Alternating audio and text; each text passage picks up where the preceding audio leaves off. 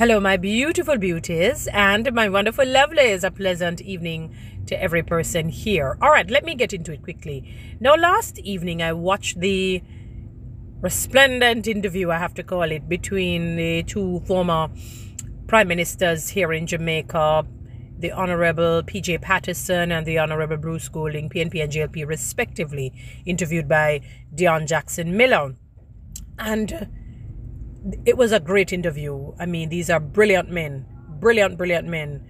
And they posited some takeaways. I think that the Jamaican populace, it needs to be promulgated throughout the society. And it needs to make its mark, its stain. And I know they talk about, doing away with the Queen and, getting the sort of a Caribbean Court of Justice here. And that's how we deal with our matters. I'm not sure how to speak on that right now. But for me, the takeaways. One, Mr. Golding mentioned, speaking with a PNP representative. And the man was almost in tears. I'm just paraphrasing everything. Because he said he set up a center, a program to help the young, the youth, educate them, sharpen their skills, get them skilled and all of that. And they needed a certain number of persons, and only 2 persons showed up.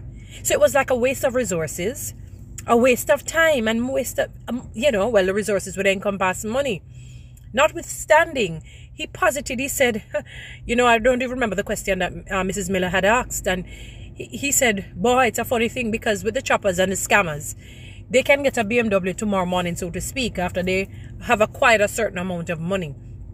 And so he's saying, what is it that you're going to present that would entice them to say, look here, don't keep the mindset of a get-rich-quick mentality. Many of them are already cemented in that mentality. And people are big on mammon, money. The love of money is a root of all kinds of evil. Mr. Patterson, spoke about the Orlando report, as it regards education. That was Mr. Golding's biggest regret in terms of the masses not being fully educated.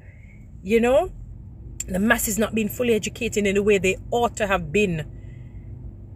And Jamaica 2030, he said, Mr. Patterson is hopeful, Bruce said maybe it has to be 2035. He didn't want to be a party pooper.